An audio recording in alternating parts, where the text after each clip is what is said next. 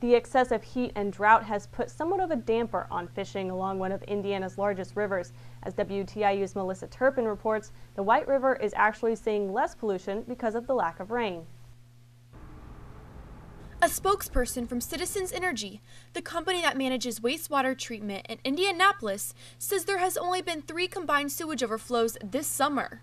Combined sewage overflows occur in Indianapolis when the rainfall overloads the wastewater facilities and raw sewage is discharged into the White River.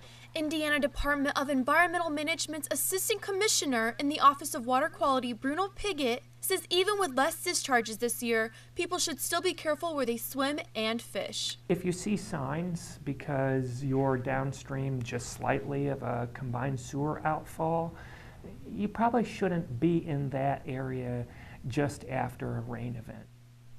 I'm right now at the White River in Morgan County. This is usually a popular fishing spot, but because of the heat, many people do not want to come, except one brave soul who's bearing the heat. Hopefully he will catch a lot of fish. I'm Melissa Turpin with WTIU News.